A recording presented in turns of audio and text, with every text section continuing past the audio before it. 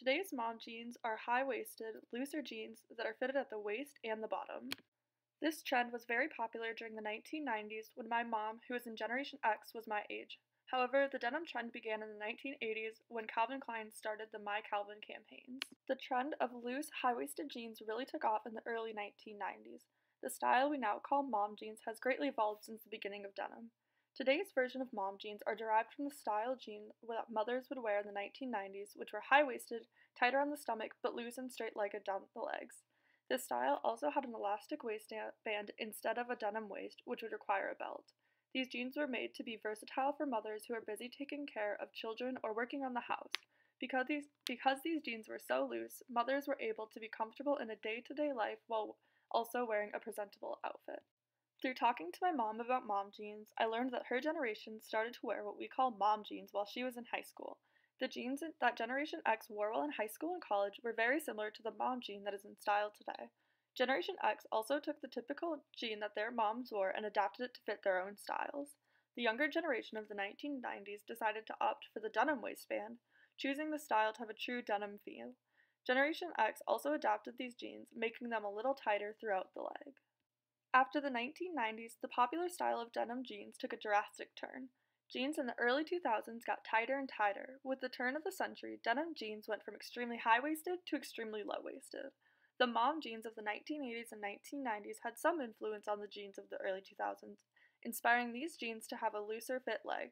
However, it is obvious that this decade gave their own twist to denim, not really glorifying the mom jean style. The trend of mom jeans came back into style in the late 2010s and is still in trend today. The nickname for the style became the common term for these jeans in the late 2010s, for teenage girls started to want to wear the jeans that their mothers, who are part of Generation X, would have worn when they were their daughters' ages.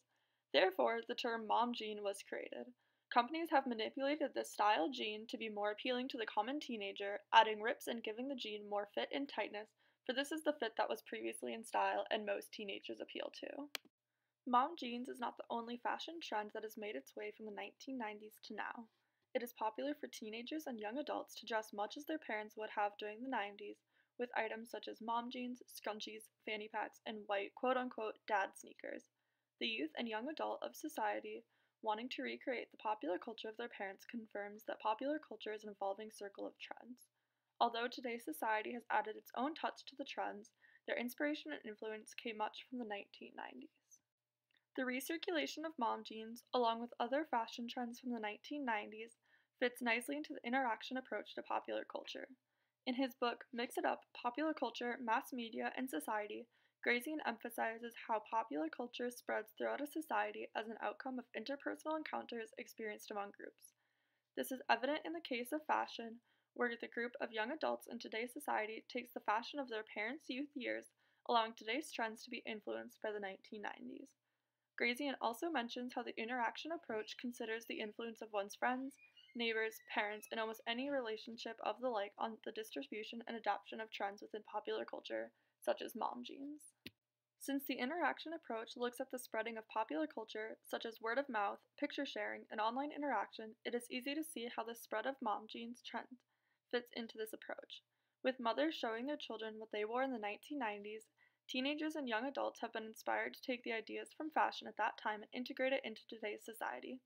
Also, the interaction approach emphasizes that certain individuals in society have more influence than others, such as popular Instagram or YouTube stars. Since these stars are typically around the same ages as their audiences, their style choices greatly influence the style that their audiences choose to copy. Therefore, since Generation X, the mothers, are influencing social media stars to wear mom jeans, and therefore social media stars are influencing their audiences, mom jeans have become highly integrated into what is seen as popular culture and trendy in today's fashion.